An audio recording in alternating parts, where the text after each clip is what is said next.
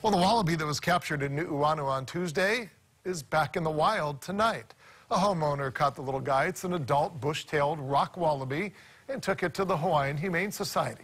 The Department of Land and Natural Resources Forestry Division took the animal to its facility, was given a health check, and found to be healthy enough to be released.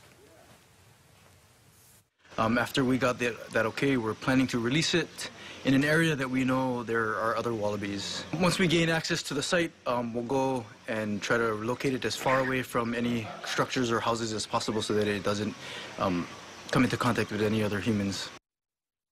Now, if you're wondering, wallabies are not native to Hawaii, but they did establish a small colony after a pair escaped from a private zoo more than 100 years ago.